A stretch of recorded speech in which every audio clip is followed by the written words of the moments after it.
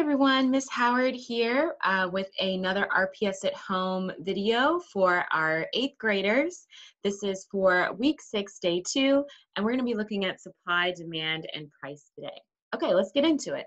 Let me share my screen so we can get through today's lesson. So you can see that we titled today's lesson, Is the Price Right? Because we're going to be talking about how price changes as supply and demand changes, okay? But we'll find out that it kind of depends, right? So again, I'm Miss Howard, and Miss Green will join us later for our guided practice and quick quiz. We're both teachers from Albert Hill, so go Tigers. And if you aren't from Albert Hill, that's okay. We're glad you're here too. So let's check in before we start. How are you doing today? Are you really ready to do this lesson? Do you need a snack or some water? Go ahead and pause the video and take care of that. Are you in a good space to be productive? Do you need to get on some headphones or something to block out any unwanted noise? Pause the video and take care of that now too. And how are you mentally? Are you feeling a little bit stressed? Maybe need to take a break? Maybe now's not the right time for this video? That's fine. Do what you gotta do because we care about you. Your mental health and well-being are more important than this lesson. So take care of yourself if you need to, and then join us when you're ready. If you are ready, let's go. So today, we're gonna go over our lesson goals and our word of the day. We're going to talk about supply, demand, and price. We're going to hear from Ms. Green for our guided practice, the quick quiz, and our mission for Thursday. And then I'll close us out with a meme of the day. You ready? Okay, let's go. So by the end of this lesson, you should be able to identify whether a scenario indicates a change in supply or demand and be able to describe what will happen to the price of that good or service in that situation, okay? I know that sounds like a lot right now, but I'm telling you this will be really easy and really fun to do once we show you how to do it. This is what you need for this lesson. You need something to write with, your notebook or a piece of paper, and of course, a brain that's ready to work out. If you don't have those things, go ahead, pause the video now, and you can pick up where we left off as soon as you get back. Okay, let's go. So our words of the day are supply, demand, and price. And I really like this picture that I chosen because, you know, it shows like two people arm wrestling, right? And that's kind of how supply and demand work. Like they kind of shift on their own, and because one moves, the other moves. It's very much like an arm wrestle thing, right? And you kind of have to think about price as being like the point of who's winning or who's losing. That's kind of what price is. Maybe keep that metaphor in mind if it helps you as we go through this. So you ready to write? Let's write down actually what supply really is, okay? Supply is the amount of a good or service that producers are willing and able to sell at a given price. So that means that we're thinking about the production side of things. We're not thinking about you and me going out buying things. We're thinking about the farmer growing things, the business or factory owner making goods or services.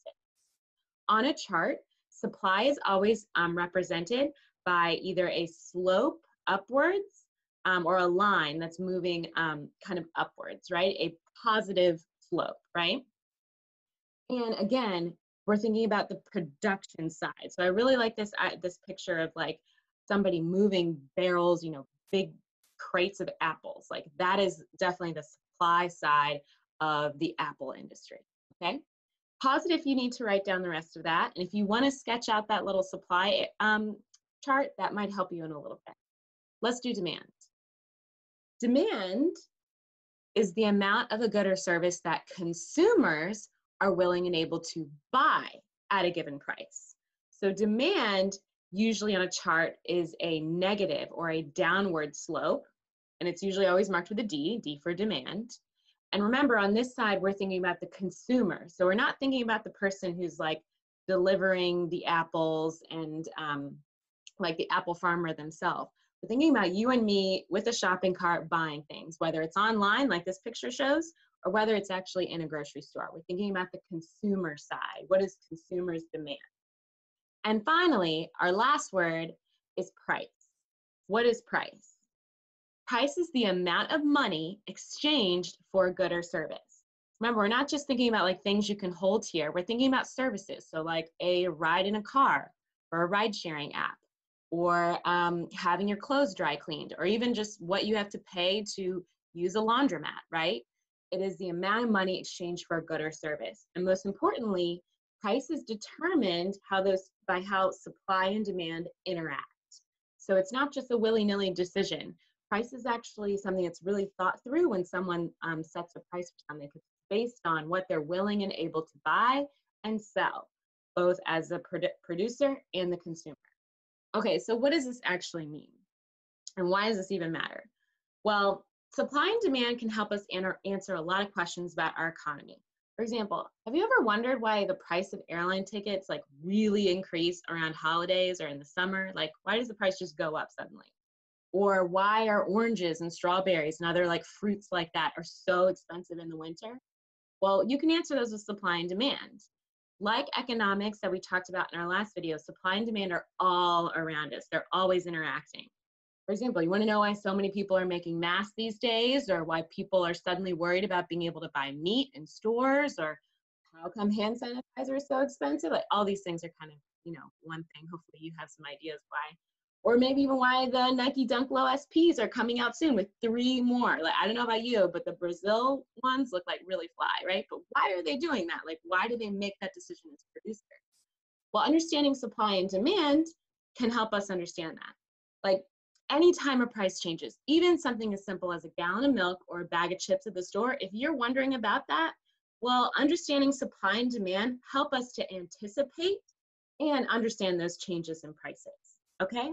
So let's see what this actually looks like. Okay, I want you to sketch this chart really quickly. You don't have to have the same colors. It doesn't have to look perfect, but I want you to pause it. In about 3 seconds, I want you to pause it and take as long as you need to sketch out this chart that I have for you on the screen, okay? So pause in 3, 2, 1, sketch the chart. Okay, so let's talk about this chart. You can see that I put both the supply and the demand on this chart, right? That's usually how it's shown. Supply is that upward sloping line, and it's purple in this case. Okay, do you see it there? Okay. Demand, what color is demand? Yeah, demand is represented by this green line that's going down. Now, more importantly, there's something we haven't looked at yet in the previous slides, and that's this thing called the equilibrium point, the equilibrium price, right? Sometimes you hear point or price. And equilibrium means it's the middle point. It's where things are balanced, right? Like if you are on a balance beam, you might have to lower yourself or put your arms just right to feel balanced. That's what this means, right? Equilibrium is about balance. So basically, that's the point that shows you how much quantity the producer can sell and how much demand, how much price and quantity the consumer is willing to buy. It's where they intersect. That's the perfect price, and that tells you the amount of item that goes along with it. So you can see on my x-axis, I have quantity, so that's quantity of the product or service, and I have price on my y-axis. So all of these things work together. Now I know it's a little confusing, but stick with me, okay? Because we're gonna refer to this a few times. Okay, I just want you to look at this one. You don't need a sketch. Let's just look. So you can see in this chart, I have 2 of what line? Yeah, I have 2 supply lines. We can see there's a red arrow showing me that supply has moved. Supply has kind of increased, right? Maybe that apple farmer tried out a new fertilizer and had a huge bumper crop of apples, more than he expected. Supply has moved in some way, right? Well, you can see that when supply increases, price tends to fall because that new equilibrium price, let me get my pointer out here. The first price that I had when demand and supply were initially like charted is much higher. It's at 30 per 3,000. But now that supply has increased, the price has fallen to just about maybe 21 per 4,000. So it's more quantity, but it's a lower price, okay? Now, in a similar way, if supply shifted down for whatever reason, if supply shifted down and the line is now a 3rd line, right? If that happened, what happens to my price? Let's see, where do they intersect now? Where does the supply and this new orange supply line intersect? Right, up here. Is this a higher price or a lower price? Yes, this is a higher price, but it's a lower what? Right, it's a lower quantity. So we can see these things change as supply changes. The price changes as supply changes and how much you can sell, the quantity changes. Okay, let's think about this for demand. Okay, again, just look, don't draw. So in this one, we see a demand 1, and we see D2, a demand 2.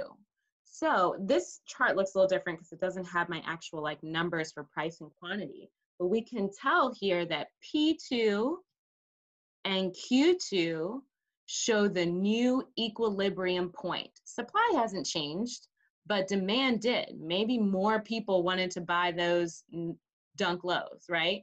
More people wanted to go see Black Panther when it came out the first time, right? Supply didn't change, but the demand did. So you can see what's happened to price, right? It's gone up, and the quantity has also gone up. Now let's try the other side. What if we have a new curve and the demand has gone down? Then what happens? Where is my new equilibrium point? Right, it's down here. So that means, wow, price really went down and quantity went down too. Okay, so I want you to just see that, and then we're gonna write it down. Okay, if you need to play those over, go ahead and do it. Let's keep going. Okay, so let's just talk about supply again. Okay, so we see two charts here, one showing an increase in supply and the other showing a decrease in supply. Okay, so I want you to write this down. Okay, write down, if supply increases, price will decrease. Remember, if supply increases, my new equilibrium point is a lower price. So write that down. Now, if supply decreases, my price increases. Good, right? It goes up. So write those two things down. If supply increases, price increases.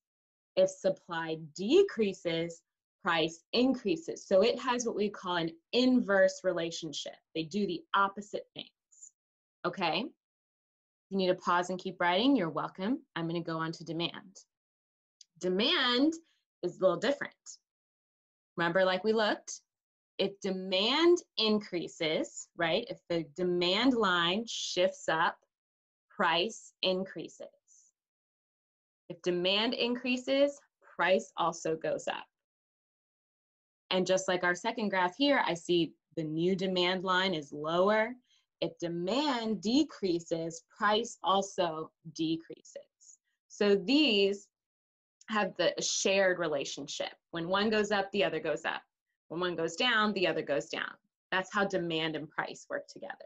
So copy down those key things. Demand increase, price increase.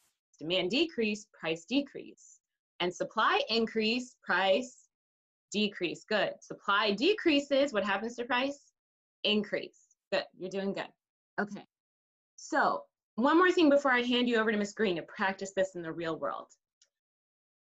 Usually supply and demand don't move by themselves, right? Usually, you know, your supply line in our previous ones have done like this, and demand, you know, moves around. But usually you get a completely new supply and demand. Usually both of them are moving at the time based on a lot of outside factors. So copy that down. In the real world, usually supply and demand are both moving at the same time based on outside factors. Okay. So I'm going to kick you to Ms. Green now for our guided practice of this information, and I'm going to play for you the video she sent us. Here we go. Hi everyone. So let's practice what you guys just learned with Ms. Howard.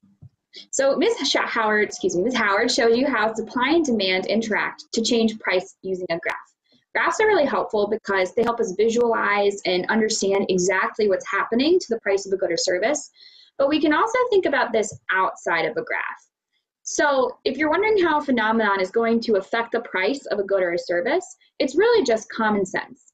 And it's going to seem pretty obvious once you get the hang of it. You're not always going to need a graph to figure out how price is changing if we follow the basic laws of supply and demand that Ms. Howard just introduced to us. So let's go and look at a few examples. So to figure out how supply and demand impact price without using a chart, let's think about a situation that's happening right now in the world.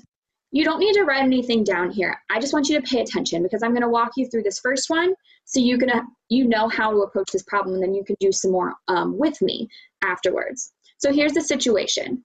Okay, so many meat processing plants are closing or having to work with a skeleton crew due to the coronavirus. This means less meat is processed for consumption, and some grocery stores are being forced to ration or limit how much meat they sell. So I know that Costco and Kroger are two examples of grocery store chains that are being forced to make these decisions. So in order to determine what's going to happen to the price of meat, I first need to figure out what factor is being affected here. So is supply being affected or is it demand? Well, if less meat is being processed for consumption, then I know that that's a producer side issue. So this is affecting supply. Okay, so before I can say how price is going to change, though, I need to know how supply is being affected. So is supply going up or is supply going down? Well, since I know that less meat is being processed for consumption, I know that supply is going down. Okay. So what does that tell us about how price is going to change? Can you remember from what Ms. Howard walked you through with the graphs? Will price go up or will price go down? I know that there's a way that I could graph it out and I could move my supply line and then I could plot the new price point and then I could locate the point on the y-axis and then I can see did the price go up and down and yada yada, right? I know I can do all of that. But really there's an easier way to think about it. So let's think about the value of a good or service. When supply goes down, then that means that there's less of that good or service to go around. The good or the service is more scarce than it was before. So what is that going to do to the value of that item? Are goods that are more scarce generally more or less valuable? What do you think? Right, they're more valuable because it's harder to get your hands on that item. So, okay, so if the supply of meat is going down, then what's going to happen to the price of meat as it becomes more scarce? Think about that. Yeah, exactly. The price is going to increase. Yes, great job, y'all. I think you're really getting it. Okay, let's move to another example. Okay, so let's try this one together. Here's the situation. A late frost in Florida destroys many orange groves. Okay, so I want you guys to write here.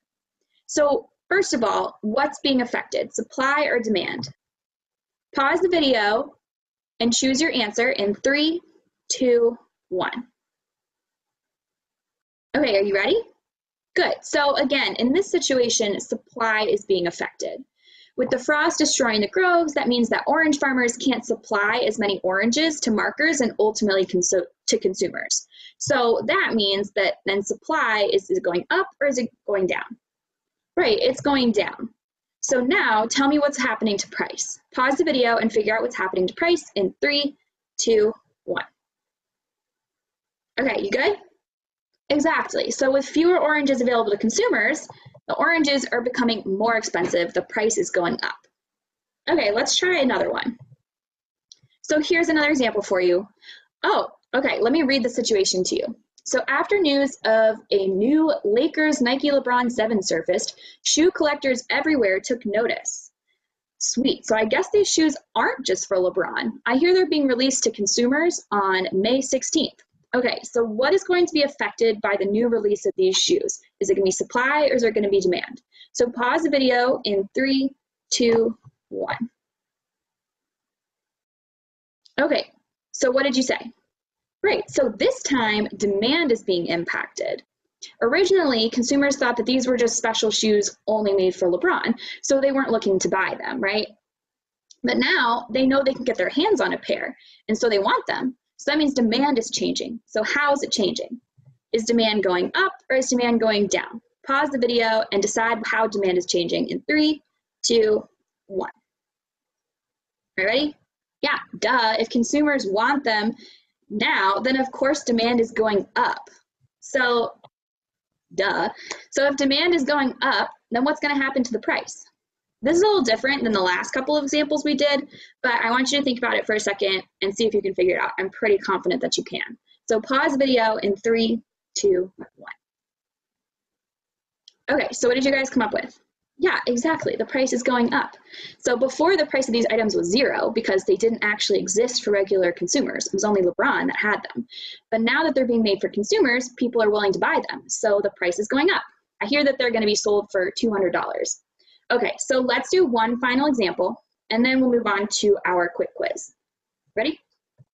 Okay, so here's the final situation. These days, fewer Americans have enough money to buy their own homes. So which factor is being impacted? Is it supply or is it demand? Pause the video in 3, 2, 1. Okay, got it? Right, so this time demand is being affected as well. People have less money, so their demand for buying houses is changing. Is it changing how? Is it going up? Is it going down? Pause the video in 3, 2, 1. Okay, ready? Yeah, exactly. The demand for houses is going down. Maybe people are renting more now instead of buying. So if demand is going down, then what's happening to the price? Go ahead and pause the video in 3, 2, 1. Okay, ready? Right, so since the demand went down, the price is also going down. With the lower price, that might then encourage people to reconsider buying, and then eventually the price is going to go back up, but initially the price will fall. All right, nice work, guys. I think we're ready for our quick quiz now. Before we do that, though, let's just quickly revisit our goal for today. Okay, so our goal was to identify whether the scenario indicates a change in supply or demand and describe what will happen to price. Okay, so let's see how we do on our quick quiz. All right, you ready to get started? If you're not feeling ready, it's okay. You can go back and you can rewatch parts of the video before moving on. But if you are ready, great, let's get started. Okay, so our first question. As people are stuck inside under stay-at-home orders, less cars are on the road and fewer planes are in the air, which is causing a dramatic drop in oil prices. So what is changing to cause the drop in prices?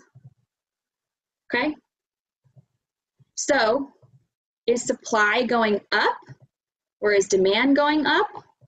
Is supply going down or is demand going down? Okay, so pause the video and answer the question in 3, 2, 1. Okay, did you figure it out? So first you had to decide what factor was being affected. Is it supply or was it demand? Then you had to decide how that factor was changing, whether it was increasing or decreasing. Okay, so we know that price went down and that consumers were the ones changing their behavior. So therefore, we know that this was a result of demand and demand was decreasing. Okay, so this was the best answer here. Okay, so let's do the next one. Ready? All right. Okay, so our question here. The US imports a lot of its fruit from other countries. With the COVID-19 pandemic, however, foreign fruit retailers are having a harder time shipping their goods. As a result, US consumers might see fewer options and higher prices. Why? Is it because supply is going up, demand is going up, supply is going down, or demand is going down?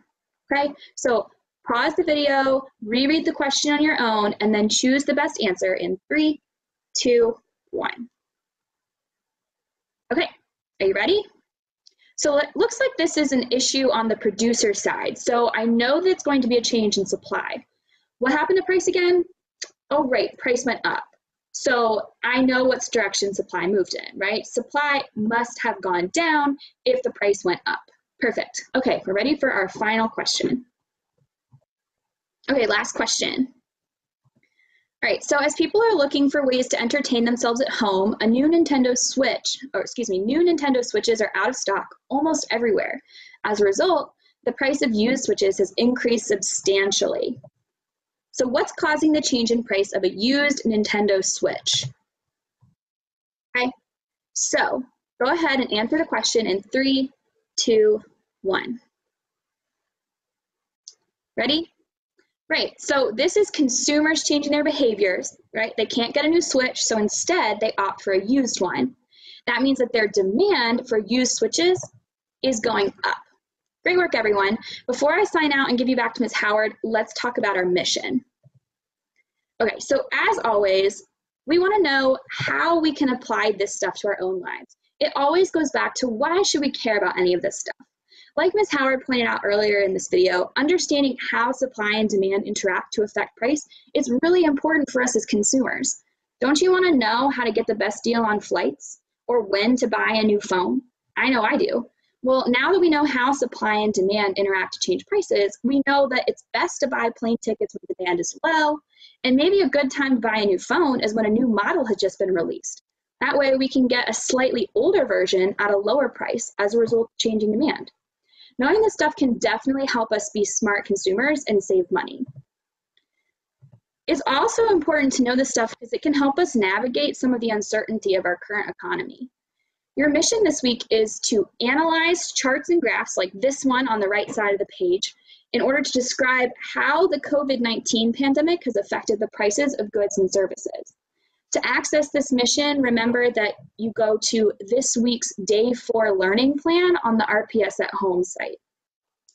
And last but not least, just wanted to remind you guys that you can follow us on Twitter at RPS Civics at Home, or you can email us at cgreen8@rvaschools.net to share your missions. This week's shout outs go to Zoe B and Janique H. These ladies did a fantastic job following along with the videos and completing their missions.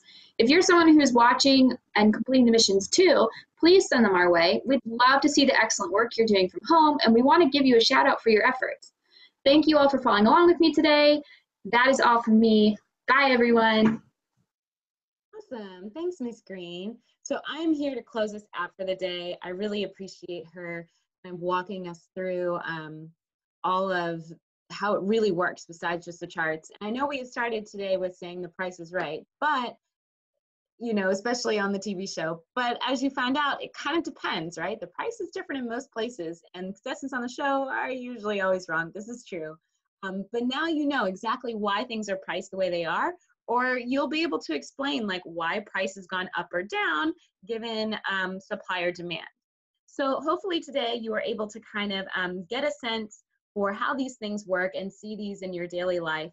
And I really hope that you enjoyed today's lesson. Miss Green and I are really looking forward to see your work so we can shout out more students. So give us a shout out when you're ready and have a great week. Bye.